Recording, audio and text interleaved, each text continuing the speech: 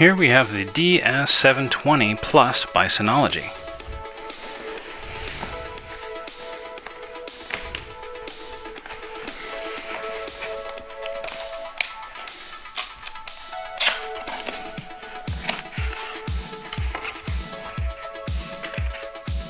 So here we have the main unit.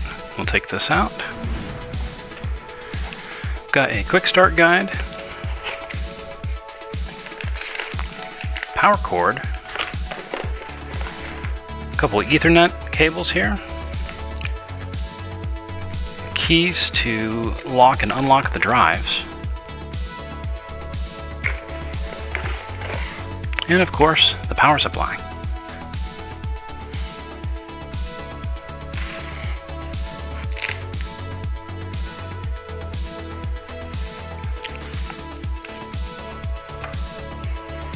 And there she is.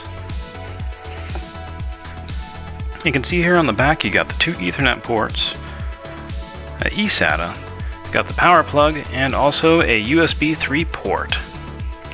Then looking at the front of the unit, we also have another USB 3 port, the power button, and then we have the drive caddies here that if we pull up will come right out. And off to the side here, it looks like you can add some additional RAM to this if you wanted to do so. And it's pretty easy to access as well. Now going on to the bottom, these open up here for you to be able to add M2 SSDs. So you can go ahead and take a NVMe M2 2280 drive and pop that right into here to be able to add SSD caching to this NAS.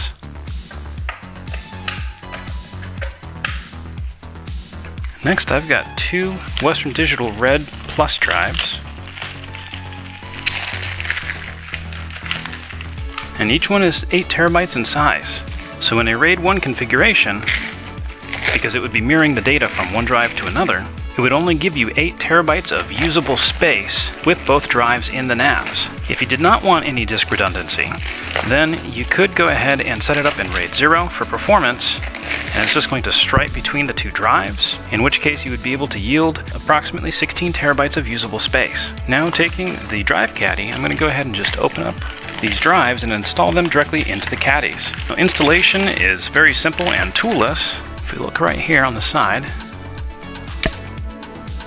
this just pulls right up. And then we go ahead and take the drive right inside here with the SATA interface facing outward, or the back of the caddy.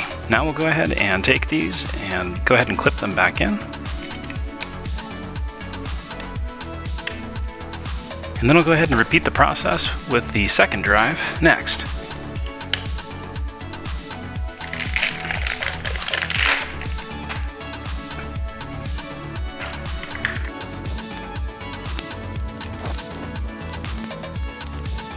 Now the drives, just go ahead and slide right in like so.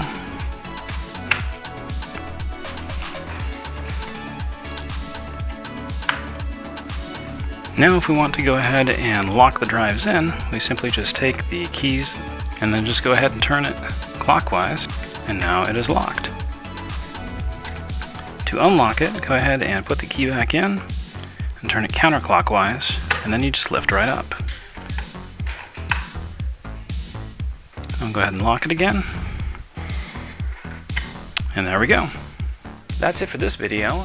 If you like this video, go ahead and slap that like button and go ahead and click on subscribe if you haven't already. And if you click on that little bell for the notifications, you'll be notified of each of my next releases as they come out. Now, if you really hated this video, I'm sorry, but thank you for making it all the way through this video. I'm going to show you how to do a mega dislike. And to be able to do a mega dislike, you have to slap dislike twice and then do like 3 times, and then it's mega disliked. Thank you so much for watching.